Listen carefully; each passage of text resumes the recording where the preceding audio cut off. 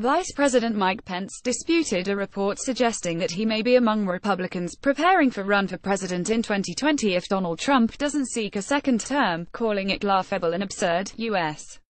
Vice President Mike Pence. The New York Times cited interviews with more than 75 Republicans who expressed uncertainty about whether Trump, 71, would run for re-election.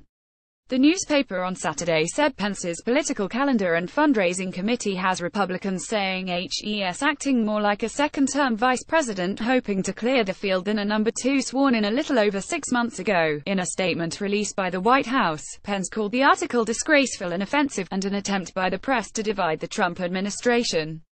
Whatever fake news may come our way, my entire team will continue to focus all our efforts to advance the president's agenda and see him re-elected in 2020, Pence said.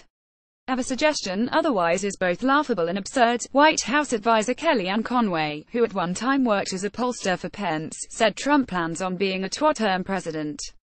On ABC's This Week on Sunday, Conway rejected any suggestion that Pence is running a shadow campaign to position himself for the presidency. It is absolutely true that the vice president is getting ready for 2020 for re-election as vice president, she said.